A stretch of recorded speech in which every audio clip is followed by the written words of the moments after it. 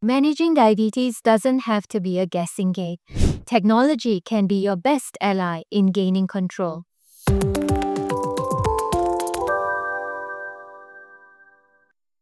Hi, I'm Dr. Ester Yeoh, Endocrinologist from Aspen Diabetes Endocrine Clinic.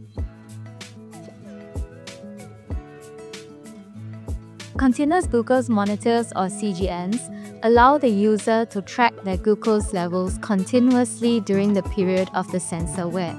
Continuous glucose monitors actually track interstitial fluid glucose, which is the glucose that surrounds the cells. It is a bit different from traditional finger prick capillary blood glucose testing in that capillary blood glucose testing provides you snapshots of your glucose levels at a certain time point in a day. As opposed to that, a continuous glucose monitor actually gives you a complete blood glucose profile over the entire wear of the sensor. So when would I recommend a CGM for my patients? Well, in my practice, I would recommend the CGM for instance, firstly, in patients with type 1 diabetes who are on multiple daily insulin injections. This is because they need to know their blood glucose levels at all times prior to injecting the required amount of insulin. Secondly, it is extremely useful in patients who are adjusting their therapy. For instance, if your doctor is changing from one medication to another or adjusting your insulin dose, it is helpful to know where your blood glucose is heading.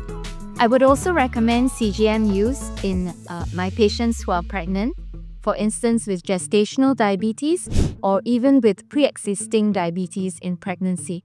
This is because the glucose targets in pregnancy are extremely tight in order to protect baby and the mother. I would also recommend a CGM for my patients who are newly diagnosed with diabetes. Why? Because it's important to know how your blood glucose responds to different foods as well as different activities. So many CGM brands in the market, how do you then make a choice on which CGM to purchase? Well, there are several considerations. Firstly, you would want to know how long the CGM can be worn for. Certain CGMs can be used for 7 days, while others can be used for between 10 to 14 days.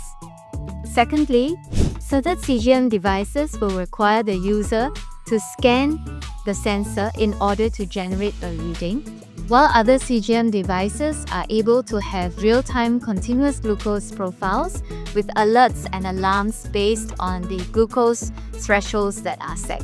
Some CGM devices are also integrated with insulin pumps, such that the insulin pump is able to show you the glucose profile, and certain smart pumps can then adjust the insulin delivery based on the glucose profile. Another question I often get is whether inserting the device is painful.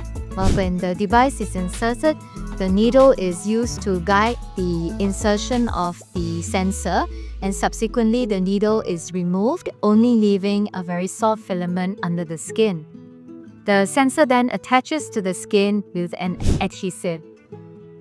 This is far less painful as compared to finger prick capillary blood glucose testing, in which a person will need to prick themselves several times a day to know their trend of blood glucose levels. If you are interested to know more about CGM and whether it would be useful for you, do reach out to your doctor.